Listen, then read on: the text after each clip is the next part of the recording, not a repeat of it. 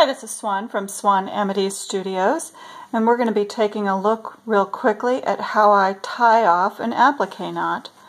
Now, we are just finishing up putting the last piece on this project, and you'll have to bear with me. Putting pieces on in the camera is a little tricky, but we're going to finish off our stitches. And I'm using the invisible applique stitch, which means I am going down right where I come out. So there's my thread coming out. I'm going to go directly down into the background fabric and come out in the applique piece just behind the fold so that you see none of my stitches on the surface of the piece.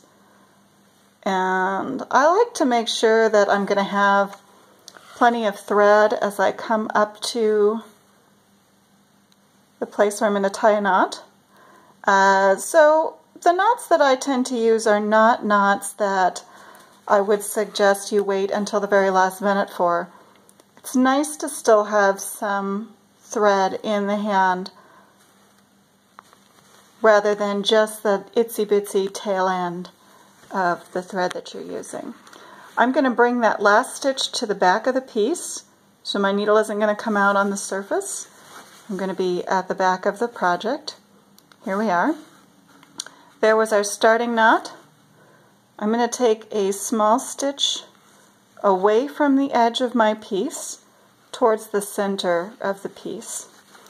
Just a small stitch. It's not a big stitch. We're not coming away from the edge too far, but it's more comfortable to put a knot right into the center or away from the edge, not all the way to the middle, but away from the edge just a little bit, so that when you feel the applique from the surface, you don't really feel any kinds of bumps. Everything looks nice and smooth. So on the back side, we've taken our little stitch away from the edge. We're going to pick up a small bit of fabric. We're just picking up the background fabric, not the applique piece itself. So if you see the needle on the surface, you've picked up too much fabric, you just want just that little bit, tiny bite. See that tiny bite of the background fabric. We're going to pull that through, but not all the way through, because what we want to do is be able to stick our fingers between that little loop of thread. So we didn't pull our thread all the way through so that we could have this little loop. And now we've put our fingers, thumb and forefinger through the loop. With our thumb and forefinger, we're going to grab the thread that's in the needle, pull it through, reducing the previous loop to the background fabric, to the base. We now have a second loop. I'm going to take that loop and put my fingers back through the loop. Thumb and forefinger back through the loop. Now we're going to grab that thread one more time, pull through, reducing the loop again. This time, rather than put our fingers back through the loop, we're going to take the needle, go behind the loop, and come out to the side. See how that makes that nice and flat down on the surface there? We put our thumb over the top and pull the loop tight.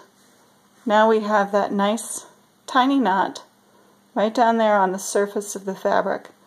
Nice and flat, nice and tight to the base. That's what we're looking for.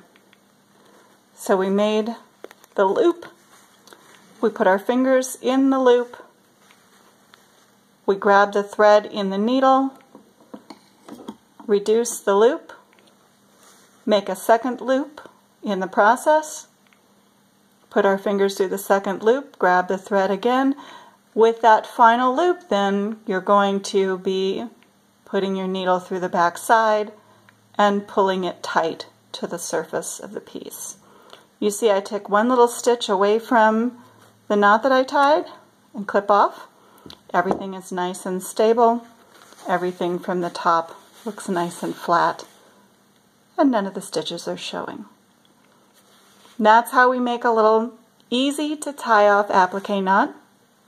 The more often you make that one, the faster it will go. I find after about 5 or 6 times you make it quite quickly and very well. Visit us on swanamity.com, SWANAMITY.com, and subscribe to the channel if you find our videos helpful. Thank you so much.